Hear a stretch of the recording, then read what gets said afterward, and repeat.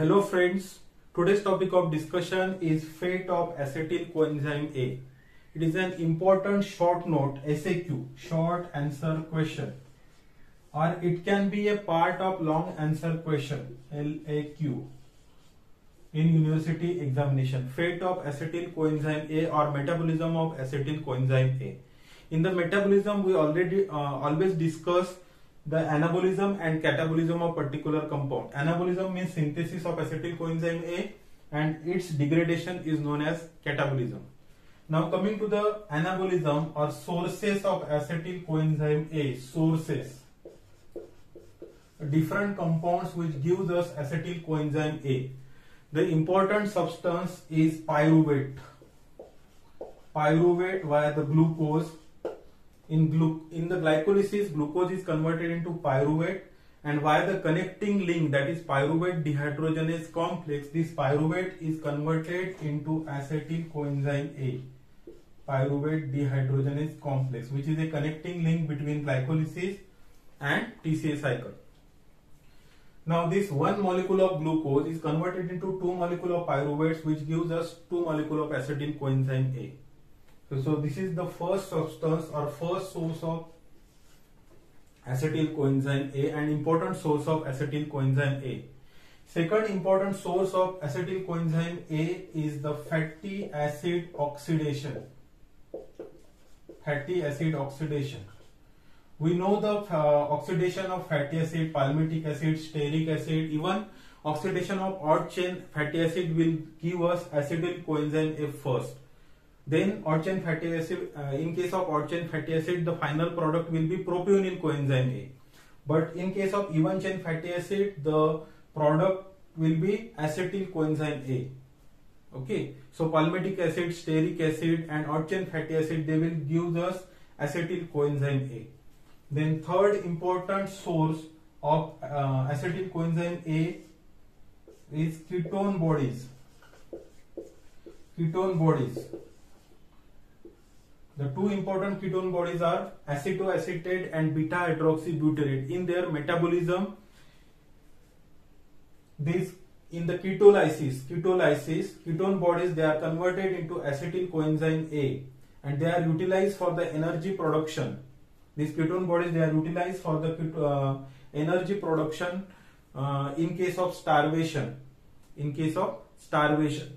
So it is important for formation and utilization of ketone body. It is important in the starvation and diabetic ketoacidosis. These are the two important conditions related with the ketone bodies production. So ketone bodies, they will give us acetyl coenzyme A. Okay. Then the fourth important source of acetyl coenzyme A is via the ketogenic amino acids. Ketogenic amino acids.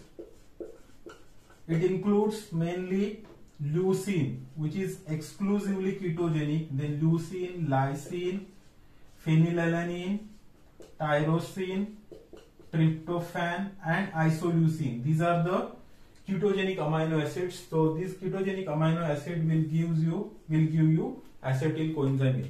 So these are the sources for acetyl coenzyme A: pyruvate, oxidation of fatty acids, ketone bodies and ketogenic amino acid, leucine, lysine, aromatic amino acids and isoleucine. Okay. Now in the catabolism or utilization of acetyl coenzyme A, the first important step is its conversion into CO2, carbon dioxide and water molecule, by the TCA cycle or by the Krebs cycle. This acetyl coenzyme A, it is oxidized in the TCA cycle and it is converted into CO2 and water molecule. It is an important step. It is an intermediate in the glycolysis and TCA cycle. Glucose via the glycolysis is converted into pyruvate, which is converted into acetyl coenzyme A, and this acetyl coenzyme A, it is oxidized in the TCA cycle into CO2 and water molecule.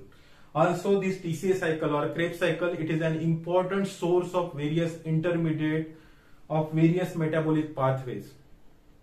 It is a source of intermediates of various metabolic pathways. Okay.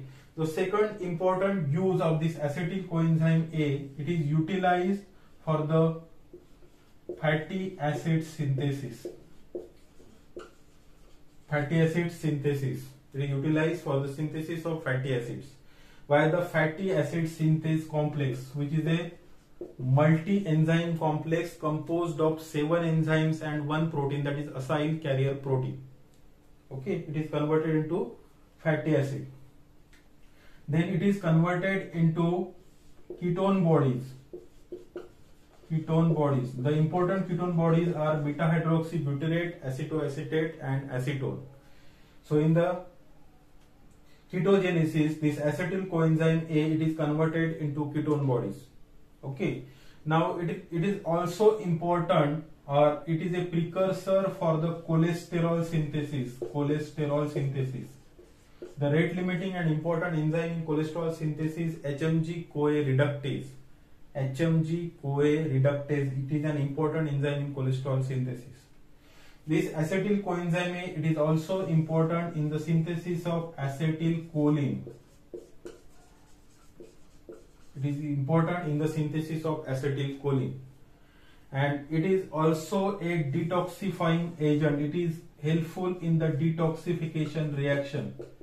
It is helpful in detoxification of various drugs via the acetylation. So this is utilization of acetyl coenzyme A in our body, or its catabolism. It enters the TCA cycle, converted into water molecule and carbon dioxide. It gives us fatty acids through a fatty acid synthase complex. It is converted into ketone bodies, various ketone bodies, acetone, acetoacetate, beta hydroxybutyrate. Then it is useful in the cholesterol synthesis. Then it is useful in the synthesis of acetylcholine, and also it is a detoxifying agent. It is used for detoxification of various drugs. So this is a important SAQ, short answer question. Also it can be a part of LAQ. Write about the fate of acetyl coenzyme A in our body and add a note on TCA cycle. This is a complete LAQ, long answer question. Okay. For the PDH complex, please, for the complete information of PDH complex, please see the video on YouTube on pyruvate dehydrogenase complex. So keep watching. Thank you.